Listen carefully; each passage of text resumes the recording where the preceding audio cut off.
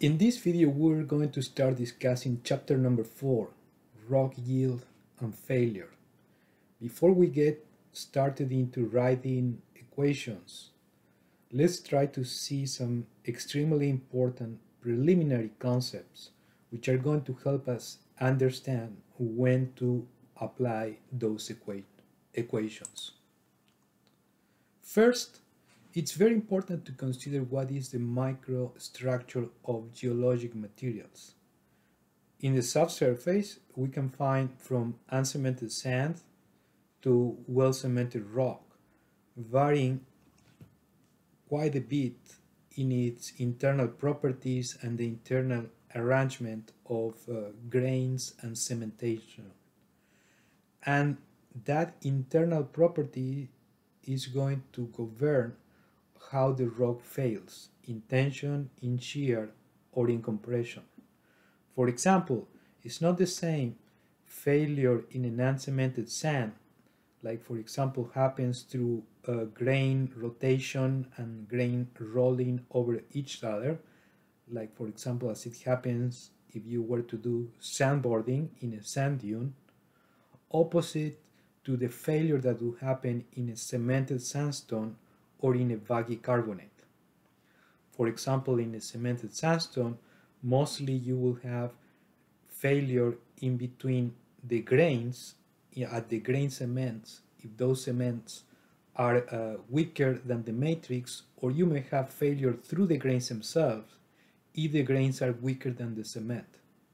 That's going to depend on which one is weaker and which one is stronger. But probably you can see right away that the failure difference between an uncemented sand and an uncemented sandstone is quite different. And also how the rock fails and what its resistance is going to be very different in those two cases. Let's see the last example. In this figure, here we have a vaggy carbonate. Opposite to a grain cemented sandstone, a vaggy carbonate is mostly a matrix with pores that may be connected or disconnected. But the matrix is what is mostly connected, and it's not made by specific grains like it may occur in a sandstone. So failure in these cases is going to happen preferentially through the matrix of the rock, connecting singularities in stresses that mostly occur in the proximity of pores and small fractures within the rock itself.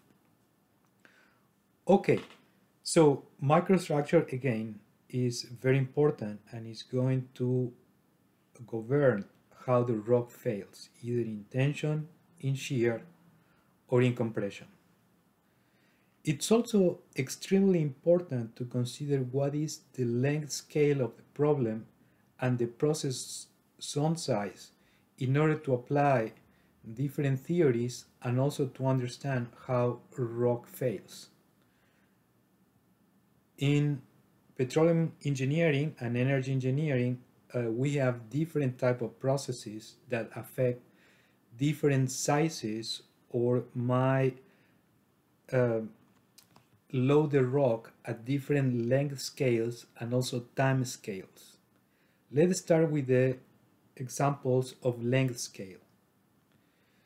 It's not the same to fail a rock at the centimeter scale or less than an inch when we are cutting the rock with a drilling bit, in which we're going to mostly fail the matrix of the rock, than if we are applying a failure around the wellbore, which is going to affect a larger size of the rock. For example, going into the wellbore, if we find some imperfections in the rock, because as you go in larger size, it's more likely that you're going to find heterogeneities and discontinuities.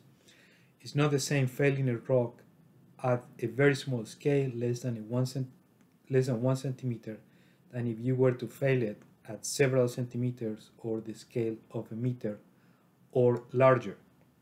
And probably the difference is not going to be that much between these two examples, but we can go at much higher scales.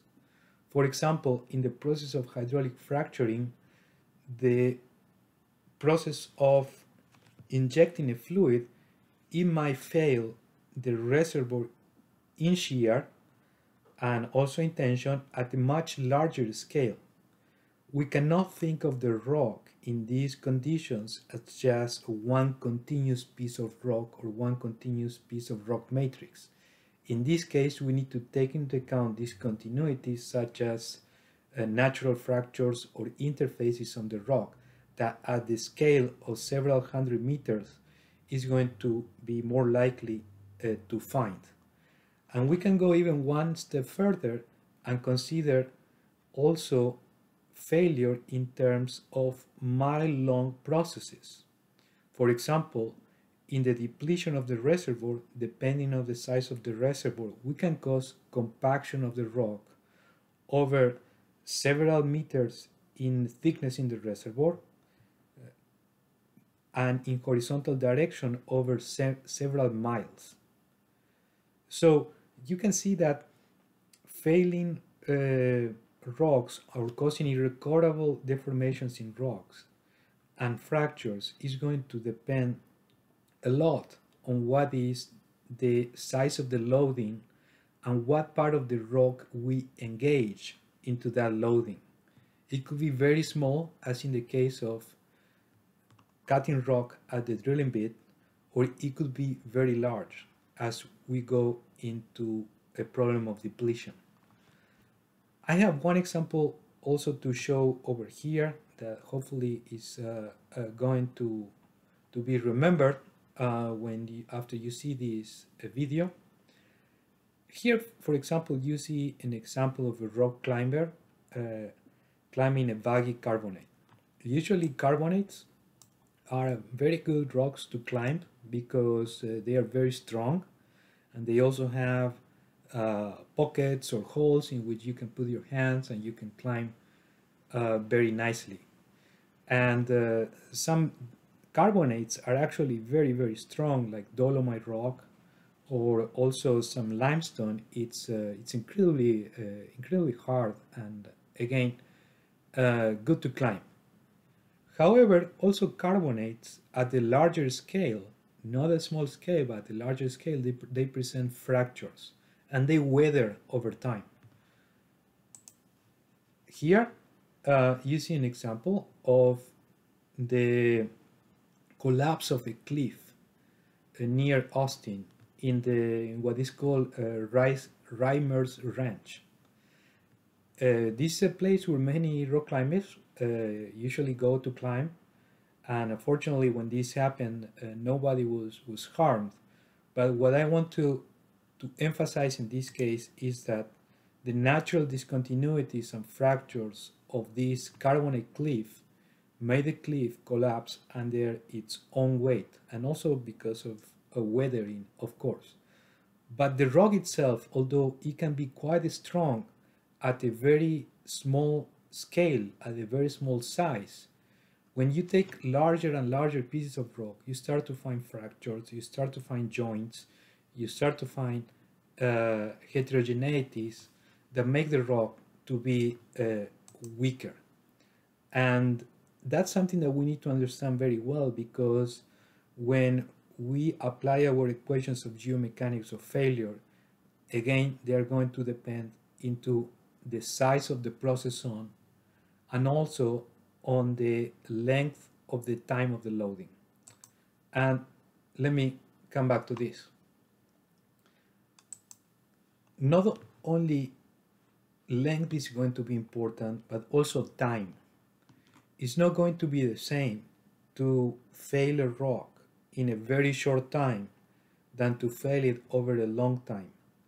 Usually over a long time, like for example with reservoir depletion, the rocks are going to appear to be weaker because the fail is going to rock internally in very small amounts as time passes by.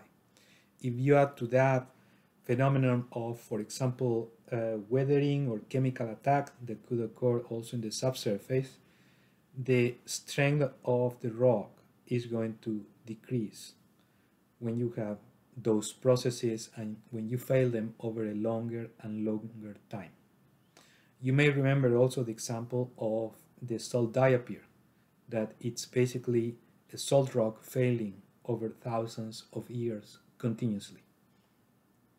All right, what we're going to see in this chapter are mainly three types of failure. These are tension, shear, and compression. They are all important, and we'll find the explanation for all of them. Probably the ones that are more evident to you now are tension and compression. We're going to see that shear is also extremely important in subsurface applications. Shear is the process behind the formation of faults, the reactivation of fractures and faults, and we're going to see that it's extremely important for energy subsurface applications.